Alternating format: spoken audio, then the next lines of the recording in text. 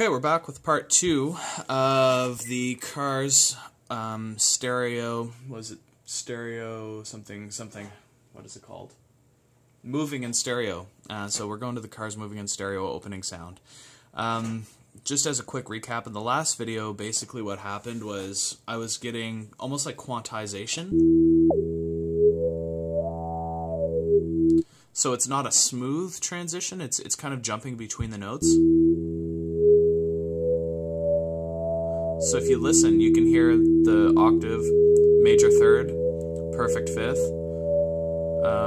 7, and then the octave again.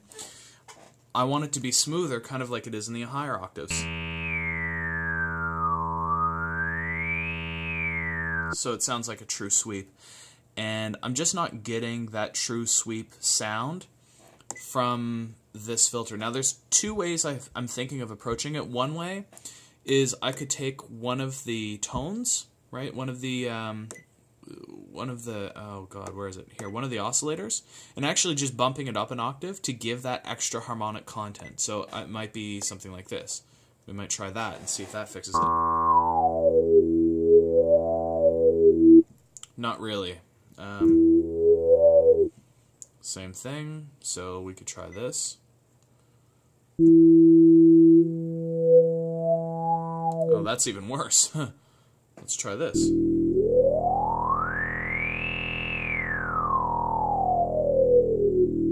Okay.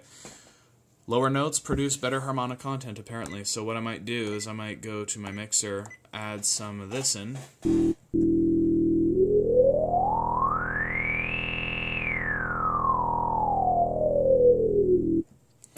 Okay, so that's better. Let's see if it's better now this way.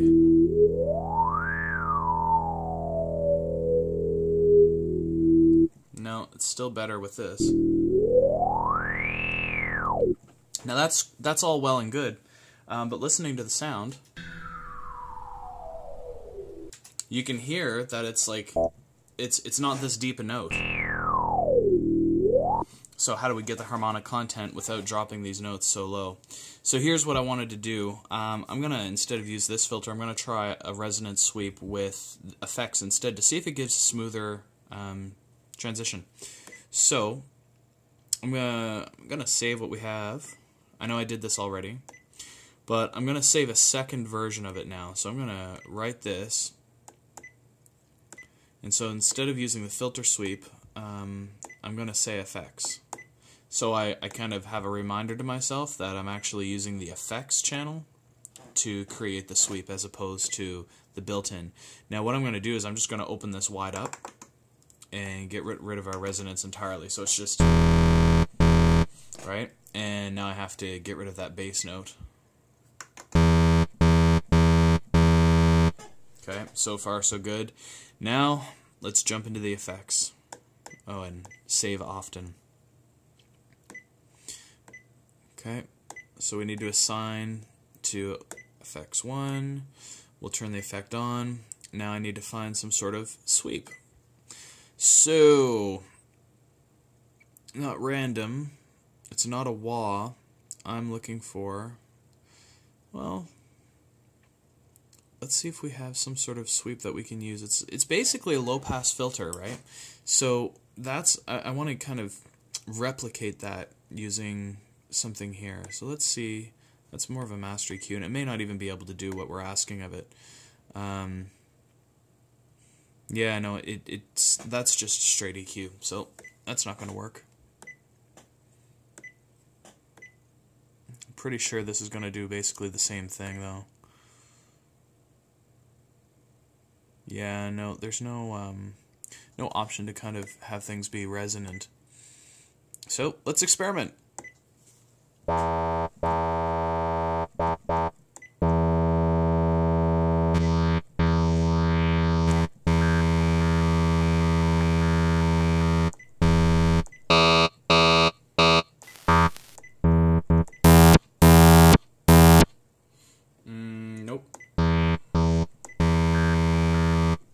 Okay, let's see what the random filter is actually doing. It's just stepping through waveforms. Could we control that somehow?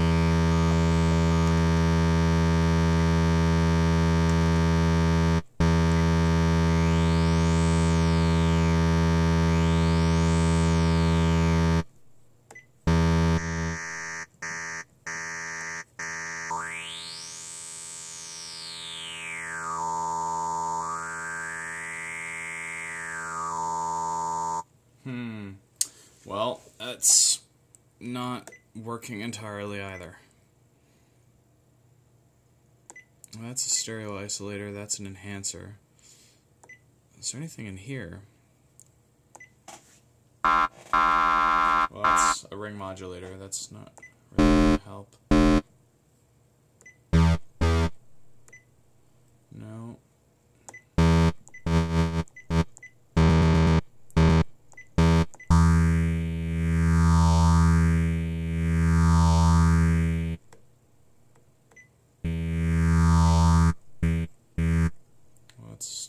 Yeah, no, that's not even really going to work either. This is tricky because I really do need the filter. You know what? I might need to do some trickiness. I don't know that this effects idea is going to work because I don't really have a low-pass filter that's controlled from here. So I may need to just very much do it here. So let's go back to what we had. Actually, I'll show you a shortcut that I use. I've saved it. I didn't make any changes, so I'm just going to leave and go back in. There. So let's go here. Resonance 90.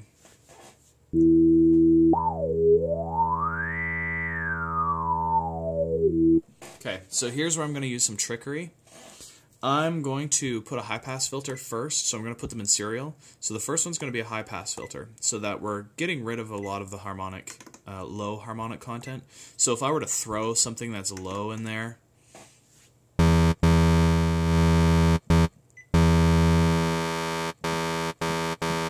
so if I were to throw lower notes in there, hopefully the harmonic content will come through, but the filter will still affect it the way I need it to. So let's go, that was 50, resonance was 90, and oh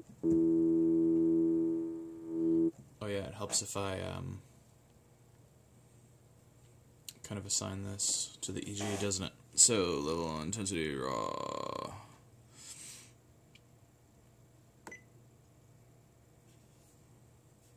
Yeah, that's okay. That's what I was looking for. So instead of filter A being there, it's filter B. And that's 30. Let's try that again.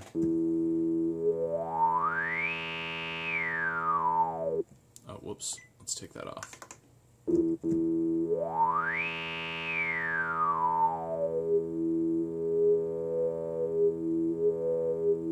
Yeah, see, that's still bothering me. We need to get harmonic content through.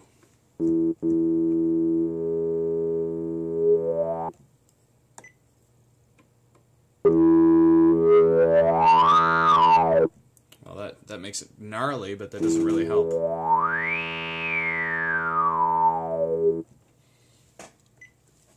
Now, my concern is that it may not necessarily be doable, but let's see what happens.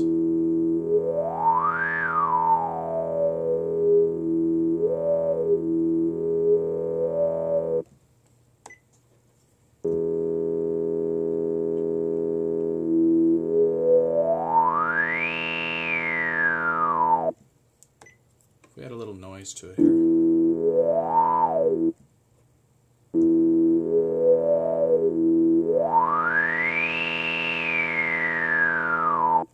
No.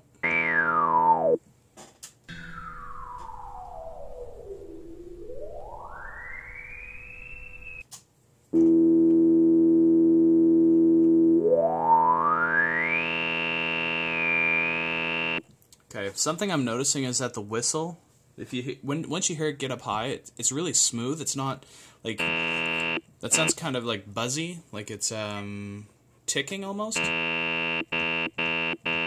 This one is nice and smooth. See here, it actually sounds like somebody whistling. So it could just very well be that my oscillators themselves need to change. So let's just, again, experiment.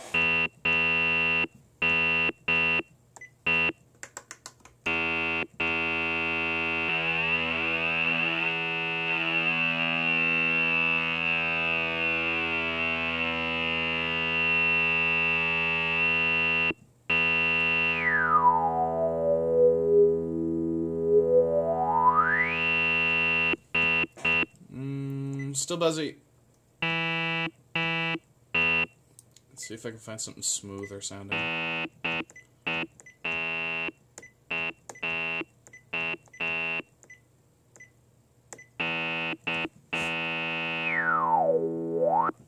You know what?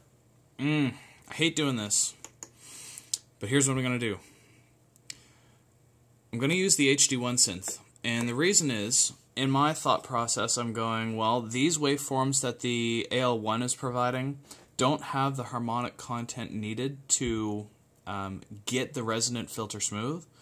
So I'm going to scrap the AL1 synth and go use HD1 instead. So let's see what we can come up with. So let's go single wave. And instead of using a saw, I'm going to use a sine. We'll start with that. And I definitely need to calibrate the screen, but I'm not going to do that now. I haven't actually calibrated it yet because I'm using the pointer. I really should. It would make sense to do so. Okay. Now, good news is for the filter, we already kind of know what the parameters are. We don't have to go exploring again. So I'm going to go 50. Resonance was 90. Filter mod, this was going to be mod, knob 5, and we're assigning 30 to it. And then here we're going to set it as 99, 99, and the release is flat. So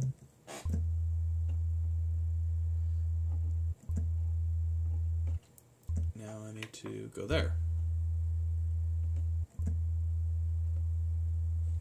And it's doing a whole lot of nothing. Hang on a second. I must have missed something, maybe? Here. Velocity, filter, velocity to A. Oh,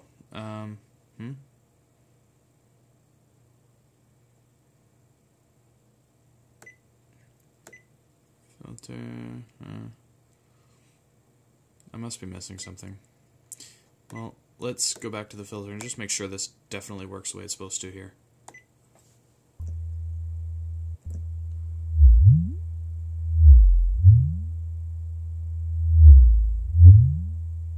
Oh, well, it very well actually could be working the way it's supposed to, but we wouldn't know anyway. That's good times.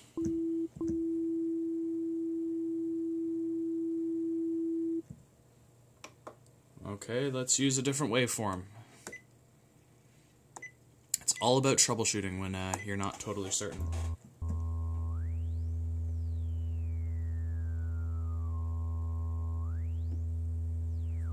Okay, that's better.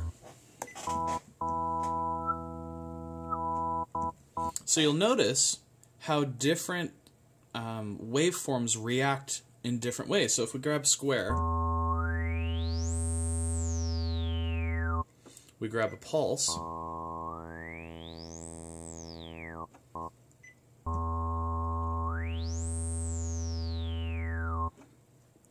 even something like an accordion or a guitar.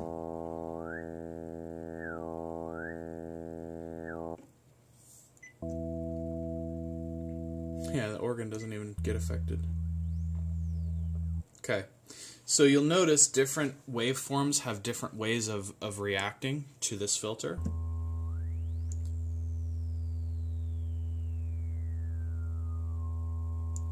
And you'll also notice the pitch isn't the same either, so that's something we'll have to go back and revisit once we get a waveform that's close.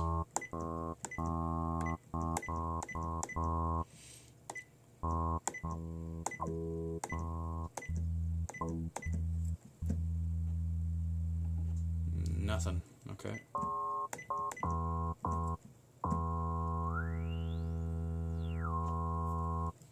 So it's a little bit of experimenting here.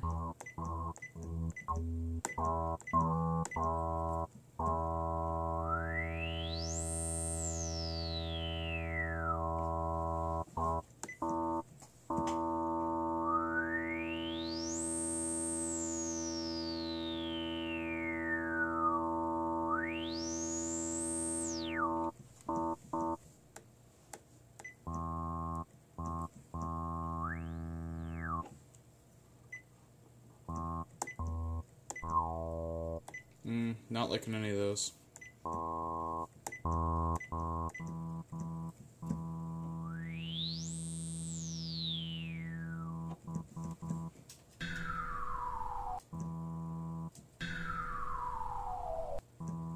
So it sounds like it could be just a saw.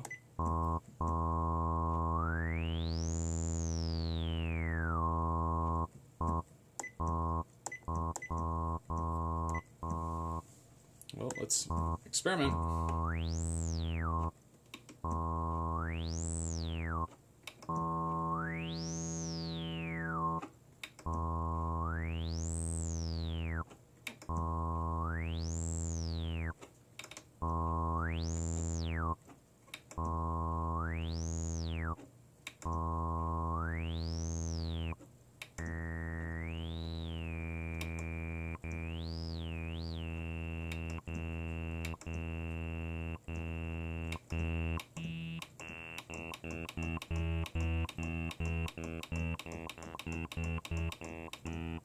What I'm listening for, by the way, is a whistle.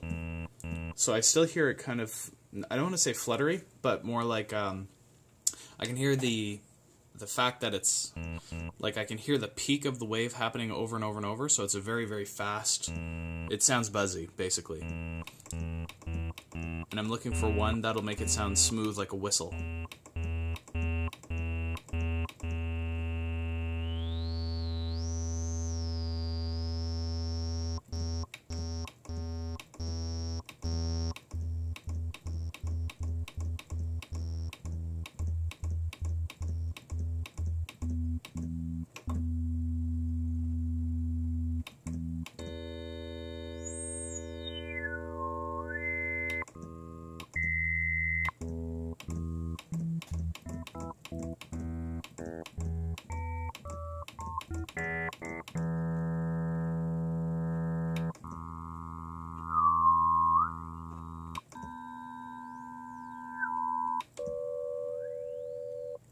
Sounds like a phone.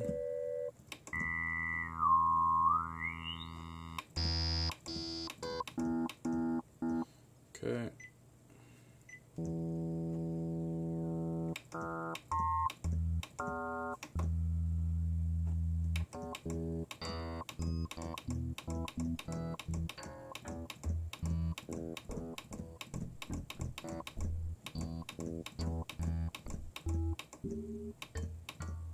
Yeah, I don't think it's going to be any of those.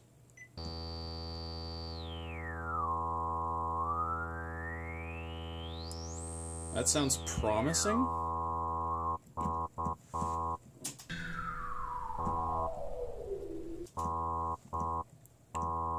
Okay, let's try it.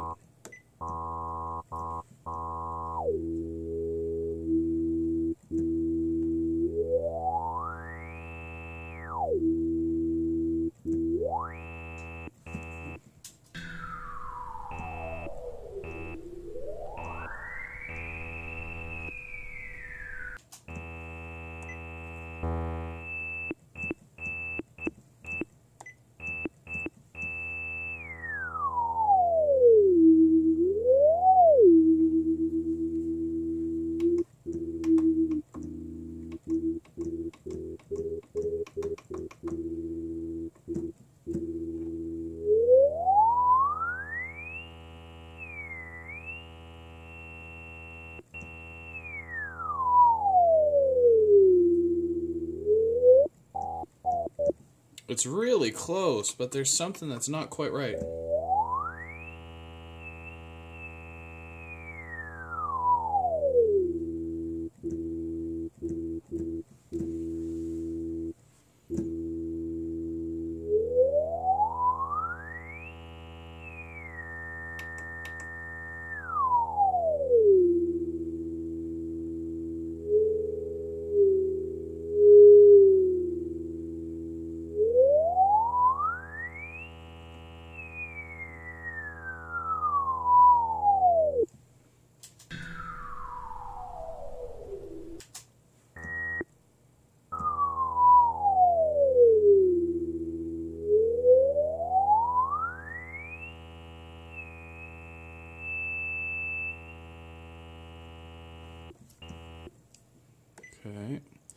So what's happening is the filter's opening too much, so my control of the filter needs to be reduced.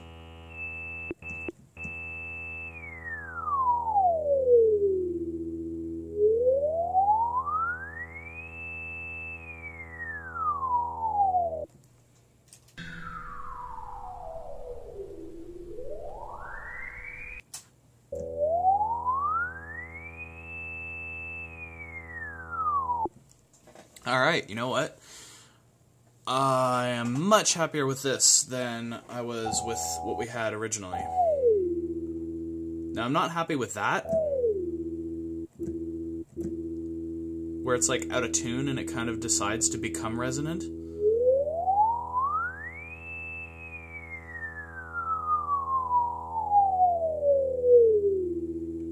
But you know what?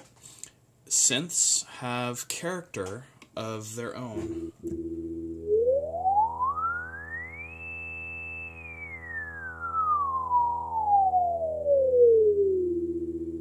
Yeah, every synth has character for whatever reason, and you know what? I'm going to be happy with this as it is, and I'm going to add some effects to it. So let me save.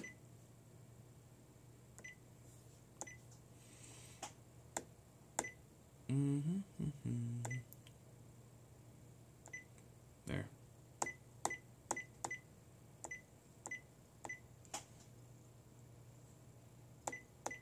Moving in stereo, open. Oops.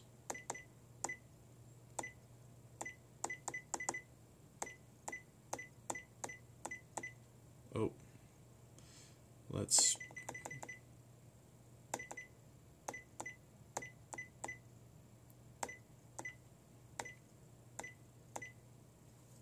There. Ta-da! So that's the start of it anyway.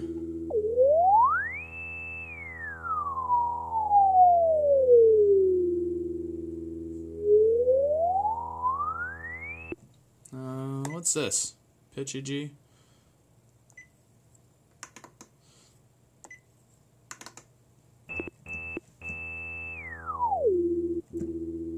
Yeah, that has no impact. Alright, so last thing we're going to do, just real quick, because I imagine my phone's going to run out of space in a moment. So I'm going to throw a verb on. Let's hear what it sounds like. Alright, it helps if I sign here. Oops.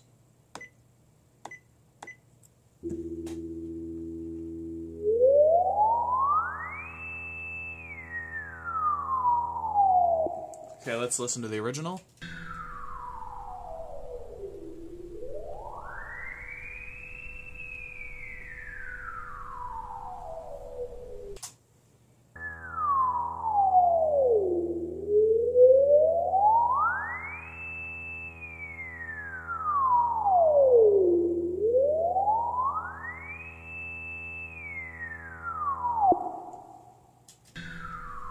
Okay, the only thing I don't like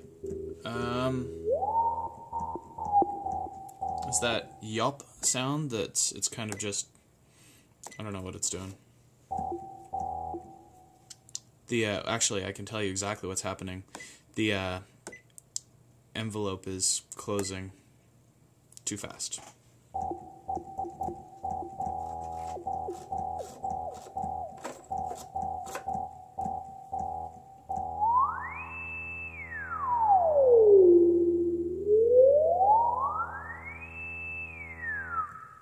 There, that's better. Alright. My apologies that I didn't get this faster. It's a learning curve, you know, and I'm still learning lots. And just now I learned that, oh, what the heck is going on here? I must have changed something.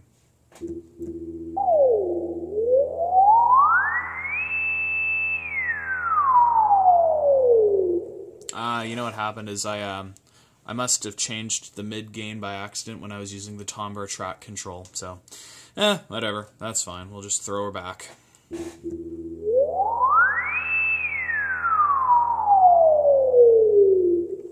Cool. That works. I'm happy with that. As usual, if you have any questions, please feel free to let me know. For those of you that are interested in having it controlled automatically, very simply, when you look at your filter control here, here, I lie all over the place here. So our AMS is our control source.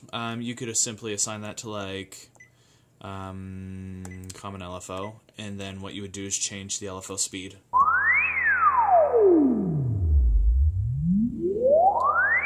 And the amount, since it's using too much. But anyway, since that's not what we're doing, we're using knob 5, we're doing it manually. That's how you control it manually versus automatically. So, if you have questions, let me know. Thanks.